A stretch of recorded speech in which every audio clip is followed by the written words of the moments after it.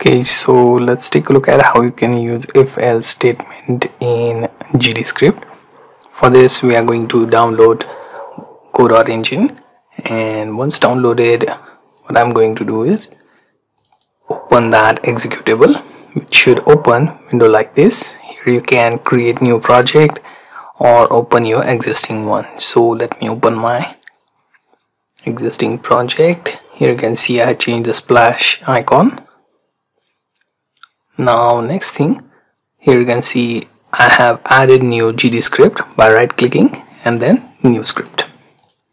Okay, then make sure to create that file, and then also when you create your scene, which is node 2D or 3D, make sure to attach your script. Okay, once you attach, it would appear in attach script.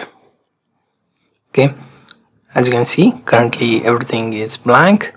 You get default underscore ready function and extends node statement as well. Now here, what I'm going to do is within my ready function, I'm going to create one variable. Let's say n, set its value to 6.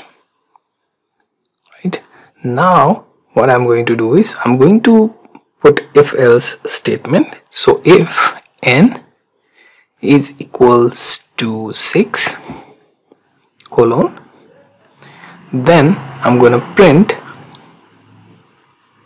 n is 6. Right, next thing is using else, right, colon, print again n is not 6.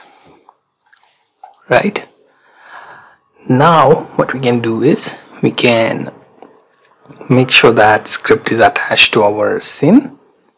Right, if it's not attached, then make sure to attach it and then run your code. Now here you can see n is 6. What if we change the value of n to say 4? Now let's run it again. And here you see n is not 6. So when you are using if and else statement, you are pretty much writing it in way you will find Python code is being written. So if you have some Python programming background, then you'll be finding it easy to make use of various GDScript syntax, okay, like this if else. Okay, so few things to note here is you have to use colon when you end that if statement, so that immediately when you move to next line, it will get some tabbed space for your print line. Same with the else, you have to end that else statement with colon, then use tab for the next line.